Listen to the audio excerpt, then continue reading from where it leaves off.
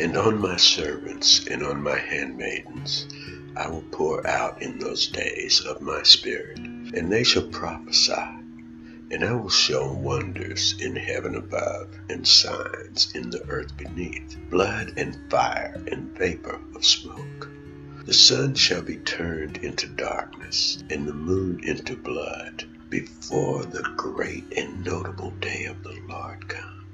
And it shall come to pass that whosoever call on the name of the Lord shall be saved. Ye men of Israel, hear these words.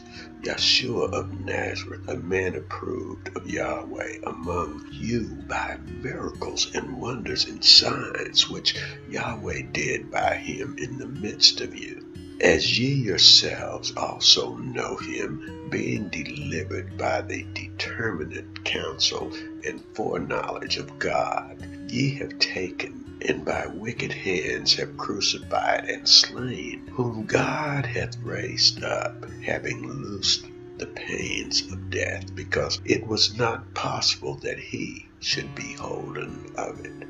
For David speaketh concerning him, I foresaw the Lord Yahweh always before my face, for he is on my right hand, and I should not be moved. Therefore did my heart rejoice, and my tongue was glad. Moreover also my flesh shall rest in hope, because thou wilt not leave my soul in hell, neither wilt thou suffer thine Holy One to see corruption. Thou hast made known to me the ways of life. Thou shalt make me full of joy with thy countenance. Acts 2:18 through 28. May the reading of Yahweh's word bless you. Let's pray. Most wonderful Father, Yahweh, thank you for being our God and Father. Thank you for your Son, Yeshua Christ. Thank you for Ruach Kadesh, your Holy Spirit. Thank you for the privilege of prayer. Thank you for the understanding and the knowledge that you are deprogramming us from Satan's teaching, that we may have been taught through the years in most of our churches in America and around the world. Thank you for guiding my tongue, my heart with your wisdom to say and say only what you have put in my heart to say. I thank you that you have placed those to hear from you today, right now, right here. I thank you for letting them hear. I thank you for giving peace to the weary, peace to the brokenhearted, and peace to those that have not known your peace. Let them receive that peace today. Let them receive it, Father. Let them receive your Son today if they haven't. Let them receive the Holy Spirit today if they haven't. This is my prayer, and I pray it in the name of Yeshua. Amen. Welcome back, my friends, and may you be blessed. In our last chapter, we introduced the enemy. In order to realize what we're dealing with, we needed to introduce the enemy. In order to really understand religion in this world, you need to understand him, because he created all the confusion. Satan's lies. It's so evident he needs to be discussed because of where the rest of the story goes.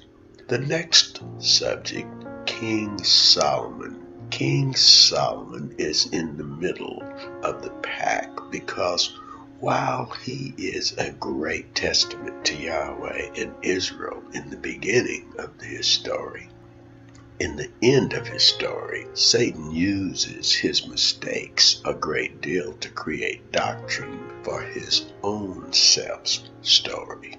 Freemasonry, faith-based investigation. If you do research on your own on this subject, you must be very careful because there is pure wickedness surrounding it. It can be a stumbling block for those not grounded in their faith. But if it is not covered and understood, it can be a cause for loss of faith if you come across the enemy side of it. So I've been praying for guidance from Ruach HaKodesh, the Holy Spirit, to communicate this to you, and that it fills you with understanding and that it removes all confusion from you. 1 John 5:19. And we know that we are of God, and the whole world lieth in wickedness. So let's begin. Today, the Truth Zone Part 7, the subject, King Solomon, the temple, and the Freemasonry connection. Before Part 6, we left off with Solomon becoming the next king of Israel after his father, King David. David secured a peaceful situation for Solomon. He defeated all of Israel's enemies so that when Solomon came to the throne, there was no one left to fight. This was also why David was not able to build the temple.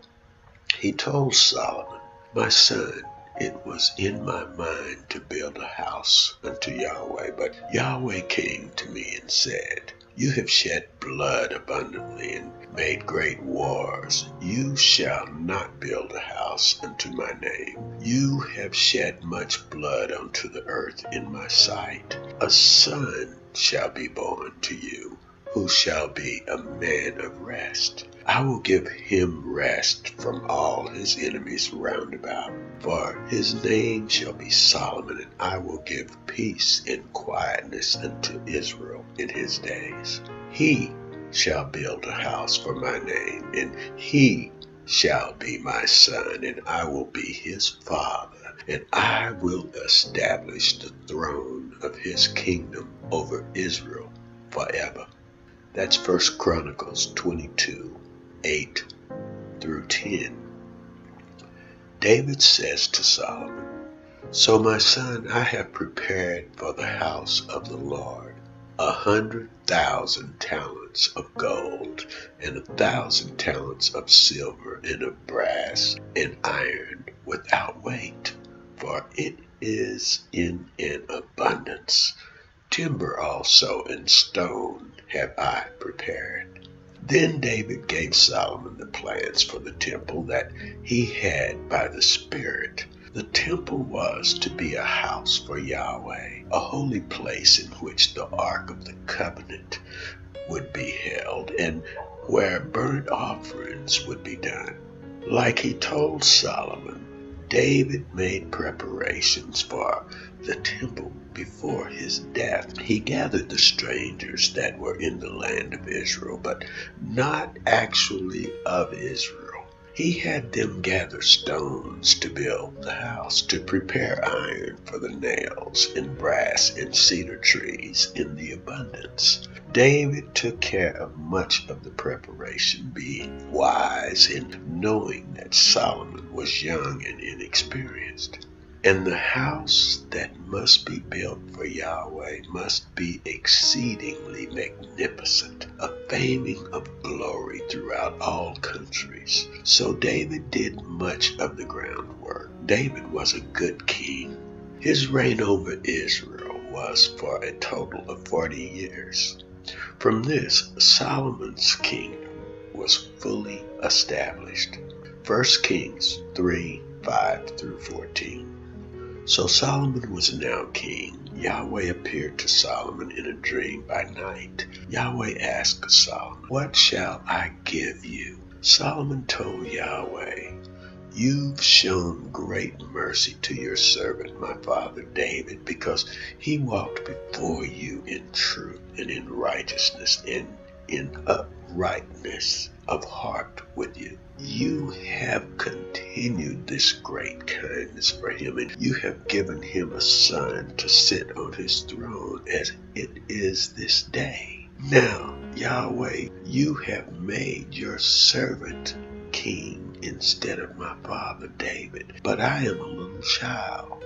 I do not know how to go out or come in, and your servant is in the midst of your people, whom you have chosen, a great people, too numerous to be numbered or counted. Therefore give to your servant an understanding heart to judge your people, that I may discern between good and evil. For who is able to judge this great people of yours?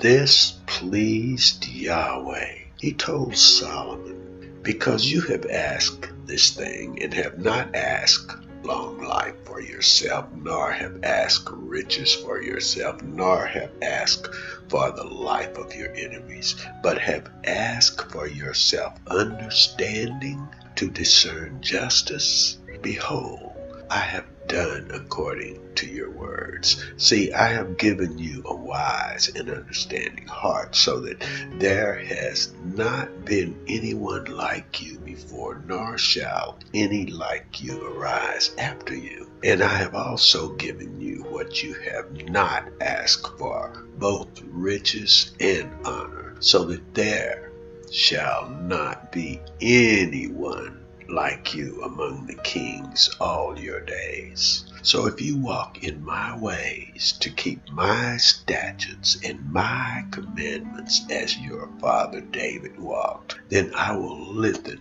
your days. That's 1 Kings 3:11 through 14. So Solomon became the wisest king on earth, an example of his wisdom, when two women appeared before him, each carrying a child, one living, the other dead. One woman accused the other woman of stealing her child after hers died, and the other denied doing so. Solomon, in his wisdom, ordered the living child to be cut in half with the sword and to be equally given to both women. The problem solved itself, as the mother that accused the woman of taking her child said, "No, just let her keep the living child. Do not slay it." And the accused woman said, "That's fine, divide it." Solomon gave the child to the right mother, who actually cared. That's 1 Kings 3:16 through 27. All of Israel heard of the judgment that Solomon had judged, and they feared him because they saw Yahweh's wisdom was in him to do judgment. Solomon reigned over all Israel. In the 4th year of his reign as king, he began the work of building the temple of the house for Yahweh. 1 Kings 5, 6, and 7 describes this in detail. Solomon selected over 150,000 men to do work for the building of the temple. He sent word to Hiram, king of Tyre. He said, "As you have dealt with David my father, and sent him cedars to build a house for him to dwell in, so deal with me. Behold, I am building a temple for Yahweh to dedicate it to him. And the temple which I build will be great, for Yahweh is greater than all gods. Therefore send me at once a man skillful to work in gold and silver, in bronze and iron, in purple and crimson and blue, a man who has skill to engrave, with skillful men who are with me in Judah and Jerusalem, who David my father provided." 1 Kings 5. Hiram answered back in writing, saying, "Because Yahweh loves his people, he has made you king over them. Blessed be Yahweh, who made heaven and earth, for he has given King David a wise son, endowed with prudence and understanding, who will build a temple for Yahweh and a royal house for himself. And now I have sent the skillful man endowed with understanding, Hiram, my master craftsman, the son of a woman of the daughters of Dan, and his father was a man of Tyre, skilled to work in gold and silver and bronze and iron, stone and wood, purple and blue, fine linen and crimson, and to make any engraving, and to accomplish any plan which may be given to him. with your skillful men and with the skillful men of David your father. The man he sent was Hiram Abiff. He was a master mason and a central core of inspiration of Freemasonry. We will get into that later in the chapter. But the building of the temple was massive. You can read about it, how glorious it was in 2 Chronicles 3. At the end of the construction, Solomon assembled the leaders of Israel and all the heads of the tribes in Jerusalem, and they brought the Ark of the Covenant from the city of David to the temple. The Levites brought up the Ark and all the holy furnishings that all the congregation of Israel who were there did their sacrifices of sheep and oxen, a great multitude. The priest brought the Ark of the Covenant to its place in the inner sanctuary of the temple, to the most holy place. When Solomon finished praying, fire came down from heaven and consumed the burnt offerings and sacrifices, and the glory of Yahweh filled the temple. When all the children of Israel saw how the fire came down and saw the glory of Yahweh in the temple, they bowed their faces to the ground on the pavement and worshipped and praised Yahweh, all saying, "For he is good, and his mercy endures forever." It took 20 years, but Solomon finished the house of Yahweh and successfully accomplished all that came into his heart. This was a remarkable accomplishment, and just reading this, you can feel the Holy Spirit leaping for joy in your heart. It's truly remarkable. You can read it for yourself in 2 Chronicles 5 through 8. So Solomon is now older, and from this temple he built an astonishment for the rest of the world. Solomon surpassed all the kings of the earth in riches and wisdom. All the kings of the earth sought the presence of Solomon to hear his wisdom, which Yahweh had put in his heart. Remember, Yahweh promised this. Solomon made silver as common in Jerusalem as stones. He had a massive amount of gold items. He was truly a splendor. So it was at this time of his splendor where he made mistakes. His biggest mistake was he loved women. Any man listening to this should learn from Solomon. He loved many foreign women, one of them including the daughter of the Pharaoh of Egypt. Earlier, he had made a treaty with the Pharaoh of Egypt and married the Pharaoh's daughter. He was not supposed to do this. He didn't need a treaty. Yahweh was to be Israel's protection.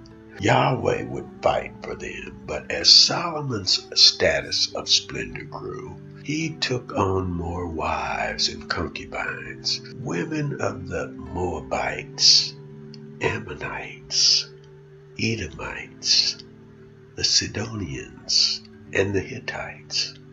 He took wives from these nations of whom Yahweh had said to the children of Israel, "You should not go into them, and neither shall they come into you, for surely they will turn your heart after their gods." But Solomon's flesh was weak. He had 700 wives and 300 concubines. These wives turned Solomon's heart away from Yahweh. His heart was not loyal to Yahweh, as was the heart of his father David. He went after the gods and goddesses of these other nations, like Ashtoreth of the Sidonians. Ashtoreth was the name of the moon goddess of the Sidonians, or Phoenicians. Don't forget about the pagan structure in case you didn't understand who Ashtoreth was when every time you heard when Israel turned to her, and Baal before. So anyway, Solomon did evil in the sight of Yahweh. He built high places to worship Shemos, the abomination of the Moabites, and Molech, the abomination of the people of Ammon. He did this all the time for all his wives who burned incense and sacrificed to their gods. So Yahweh told Solomon, because you have done this and have not kept my covenant and statutes, which I commanded you, I will surely tear the kingdom away from you and give it to your servant. Nevertheless, I will not do it in your days for the sake of your father. I will tear it out of the hand of your son. However, I will not tear away the whole kingdom. I will give one tribe to your son for the sake of my servant David and for the sake of Jerusalem, which I have chosen. Yahweh then raised up adversity against Solomon, and this is the end of the story for Solomon. King Solomon reigned over Israel for 40 years, and in his end, the kingdom of Israel fell apart. The Bible does not really speak in depth about the last years of Solomon. You can read and learn from his wisdom in the book of Proverbs. The book of Ecclesiastes is said to be written by him. It is the book that speaks on his remorsefulness and desire to be right with Yahweh again. Now, what is the book of Ecclesiastes all about? It's in the Old Testament, written by Solomon in about 935 BC, written near the end of Solomon's life. Wisdom. It was said to be written toward the end of his life. His story is not a happy ending. With Solomon's death expired the glory and power of ancient Israel.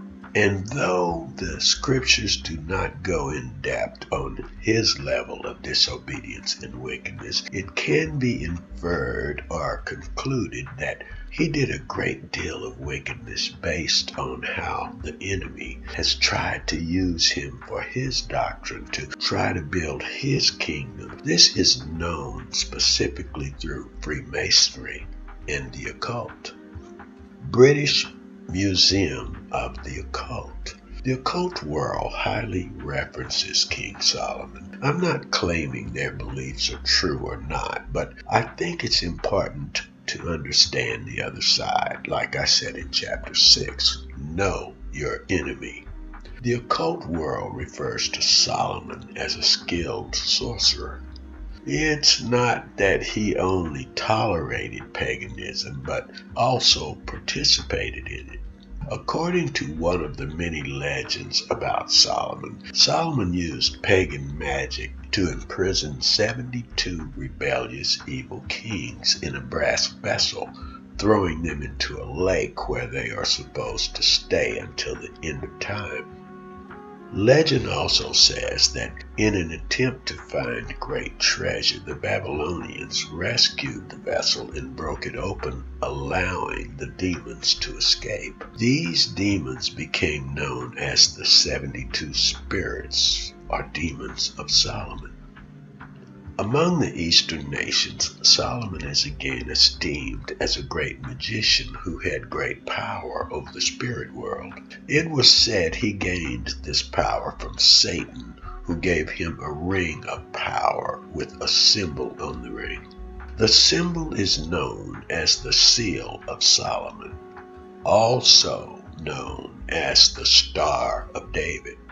The Seal of Solomon is a hexagram and hides complex meanings, and it is a symbol used highly in witchcraft. The two triangles pointing down represent water and earth. The two pointing up represents air and fire. The symbol was supposedly used on Solomon's ring and gave him the power to understand and communicate with animals and to conjure up spirits to do his bidding. Kabbalists and Alchemists are very fond of this symbol. This symbol is also hidden on the back of the US dollar bill. The way it is used today to represent the nation of Israel is very occult in nature. Their Star of David is not a symbol of Yahweh. In reference to Freemasonry, according to the Freemason Dictionary, the Temple of Solomon plays a very important part, a very important point. It is said in Freemasonry that Solomon, Hiram of Tyre, and Hiram Abiff resided as Grand Masters over the lodges in which they established. It's said that symbolic degrees were instituted and their systems of initiation were invented, and from that period to this present, Freemasonry has passed them down. It's said that almost all symbolism of Freemasonry rests upon or is derived from the Temple of Solomon in Jerusalem. Each Masonic lodge is and must be assembled of the Jewish temple. Every master in the chair represents Solomon, and every Freemason is a personation of the Jews who worked on this temple. I don't believe Jews built the temple. The Bible does not say they built it.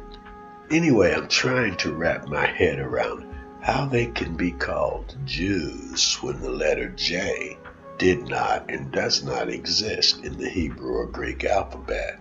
I do believe a group of satanic demons working through men or whatever they call themselves brought forth a demonic tradition that was perverted from good to their own liking. Listen, look up the name of Jesus, Joshua, John, Job, etc. There were no J's. Know your enemy. Know your enemy. That's why I did part 6 of this series, Know Your Enemy, before introducing this subject. It's important to know that Satan wants to be like Yahweh, so he must use the things of Yahweh but pervert them. This is why there will be an Antichrist. Isaiah 14:13 and 14. For thou hast said in thine heart, I will ascend into heaven, I will exalt my throne above the stars of God. I will sit also upon the mount of the congregation in the sides of the north. I will ascend above the heights of the clouds. I will be like the Most High, Yahweh. I pray it starts connecting with you, my dear brothers and sisters. I pray it starts connecting with you that Satan's primary goal is to pervert the things of Yahweh. He's not just making up his own doctrine, but it must be a perversion of Yahweh's doctrine. Satan's lies, see? That is why the building of the third temple is so important to this new occult age. This is really the goal of Freemasonry, and the events transpiring today are being orchestrated by these men within the structure of power. Freemasonry is not just an organization. It is a satanic religion. But I will get into that later in more detail. The point of this knowledge, number 1, from Solomon's mistake, the glory of ancient Israel went downhill. Number 2, Satan used Solomon's disobedience in creating and establishing his doctrine for future worship of him by his own name. Number 3, Freemasonry and the occult all use Solomon as a symbol of their rebellion. Maybe because of how great and important Solomon was. And my prayer is that in this part of the series, it answers some questions. This history is very important to understand. So you must learn history. This is the last time you will hear of the United 12 Tribes of Israel. In the next part of the series, you will learn about the division of Israel and Judah. Have you heard of the 10 lost tribes of Israel? This understanding will be coming up. I hope this sparks a desire for you to dig into Yahweh's word and rebuke Satan at every turn. The goal of this series is for us not to be ignorant of Satan's devices. I hope that turns to be true for you. Here's a list of books some information came from. The Antichrist, Freemasons, and the Third Temple. That's Satan's scheme to be worshipped on the mountain of God by Douglas Hemp. The Magic of Solomon, Limageddon, Secrets Revealed, How to Revoke Angels into the Crystal, The Magical Treatise of Solomon, The Seal of Solomon, The Gotia, The Lesser Key of Solomon the King by Samuel Liddell, McGregor Mathers, and Aleister Crowley, The Clavis or Key to Magic of Solomon from the original Talismanic Grimoire by Ebenezer Sibley. If this blessed you, please share it with others. Have Bible studies around the topics and keep the discussion of Yahweh's word going. Thank you for your time, your listening, and your reading. I love you all. Let's pray. Father, thank you for this message. Thank you for the understanding. Thank you for the listeners and readers' understanding. Give them understanding of what you're saying. In Yeshua's name, we pray.